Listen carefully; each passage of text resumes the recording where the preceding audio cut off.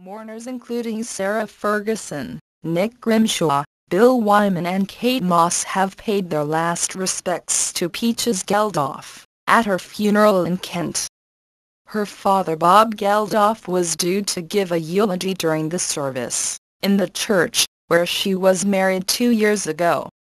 It is also where the funeral was held for her mother Paula Yates in 2000. Mourners including Sarah Ferguson, Nick Grimshaw, Bill Wyman and Kate Moss have paid their last respects to Peaches Geldof at her funeral in Kent.